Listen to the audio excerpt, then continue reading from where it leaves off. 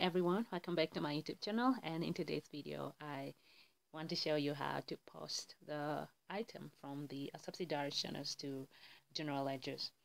So these are some of the subsidiary journals that I'll be using today: the cash receipt journal, the cash payment journal, the debtor sales journal, and the last one is the creditor or purchase journal. So let's continue with our lesson. So the first part, I want to show you how to post. Sorry about my camera. So I want to show you how to post the information or the item from the subsidiary journals to the bank account. So the first thing that you need to know here, you need to know the item that you need in your bank account, in your general ledger, which is your bank account. So the item you need here, you need the balance brought down, that is to be debited. You need the total receipt, that is to be credited. You need the total payment, that is to be credited. So these are the items that you need, three of them. So the balance brought down is always provided. The total receipt, we get the total receipt from the cash receipt journal, and the total payment, we get it from the cash payment journal. So these are the three items that you need to record in your bank account. And so the difference between the debit and credit side of the bank account is considered to be the balance carried down. So the difference between our debit side and credit side of the bank account is considered to be the balance carried down, which then becomes the balance brought down of the next accounting period. So those are the items that you need to record in your bank ledger account. So let's just begin with our exercise here. So we are given, these are the information that was provided to us, and so now we need to post this information into our ledger, which is the bank account. So the balance provided here,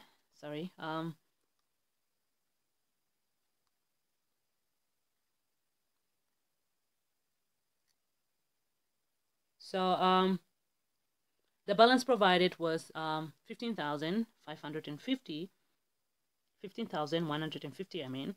So the cash, we are given the cash receipt journals, and we are given the cash, we are provided with the cash payment journals, and so we need to find the total receipt and the total payment from these journals. So from the cash receipt journals, we need the total receipt and the amount is missing.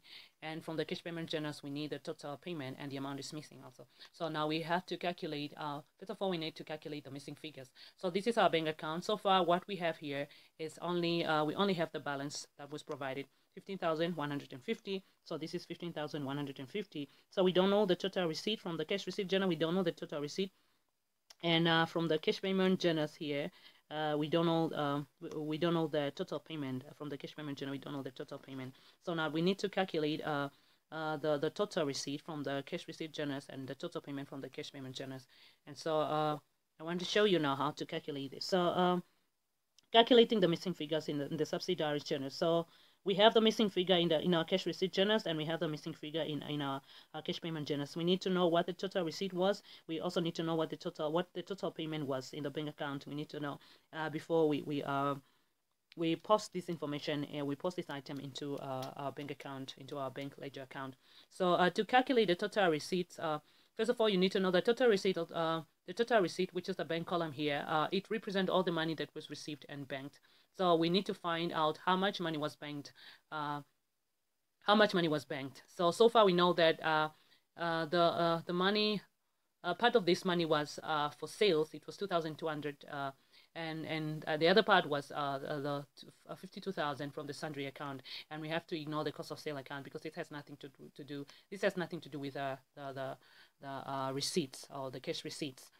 So to get the amount, we add the amount of all accounts except the cost of sale account. We add all the amount we add the amount of all the columns here in our cash receipts. So we add sales and we add a sundry account. So the amount of sales was 2,200. The amount of sundry account was 52,000. So, and we ignore the cost of sale. Excuse me.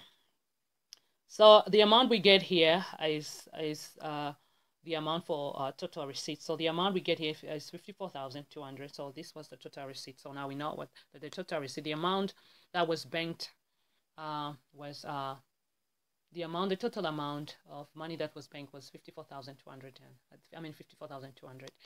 And so, and then we move on to cash receipts. I mean, the cash payments generous. So now we are trying to find out the amount, the missing amount, the missing amount of total payment. We are trying to find out the total amount that was paid out of the bank account. So the total payment here, it represents all the money that was paid out of the bank account. So to get this, we add all the amount of all accounts or all the columns in our cash payments journal. So we add all the amounts of all our accounts. We add the amount for inventory plus wage plus creditor control plus the sundry account, and the total will give us the amount of total payments. So the amount here, we add 3,500 for inventory plus 2,500 for wage plus 25,000 for creditors account plus 14,395, and we get 45,395, and this represents the total payment. So now we have our total receipts and we have our total payments, and so now we have to enter this information into our bank account.